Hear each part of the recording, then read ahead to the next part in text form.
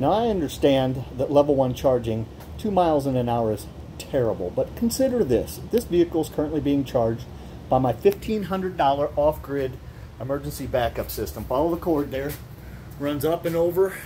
I gotta get around the motorcycle here. Up over onto the minivan. Bought this charge control on Amazon, less than 100 bucks. Charging at 8 amp, has been for 21 minutes. Follow the power cord. And that goes right up into this small emergency backup system. This system was designed to run my refrigerator and my sump pump downstairs. It is currently drawing 42.5 amps, 1100 watts and change.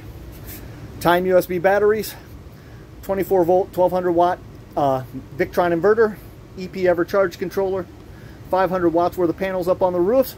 Hey, check out my channel if you want to know how to build yourself one of these. You can charge an electric car with it.